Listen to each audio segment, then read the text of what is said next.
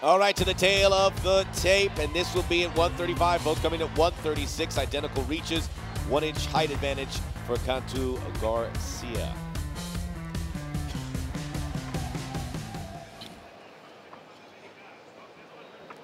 Jason Herzog, your referee. Second fight of the night here, Combate Americas coming to Monterrey. We imagine we're going to see El Pube looking pretty sharp, fighting in September. Teammate of Jose Alday, the champion. Yeah, Alvarado trains with Chris Carrilloso, who actually fought for the UFC title at the time as their coach out there, and a great Muay Thai fighter. So look for him to use his Muay Thai type striking. Just like we saw that front kick, look for the leg kicks. Look for him to try to use his leg kicks. Oh, it's over! Oh, it's over! And Pube's out!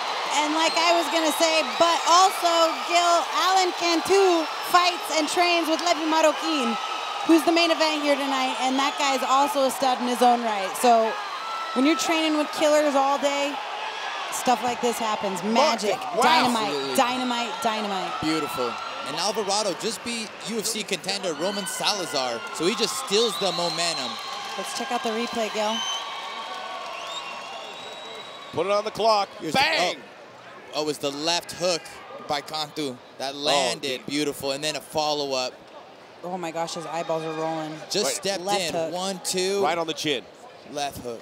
1, 2, left 3. hook, and then follows with a nasty couple of right hands right on the, man.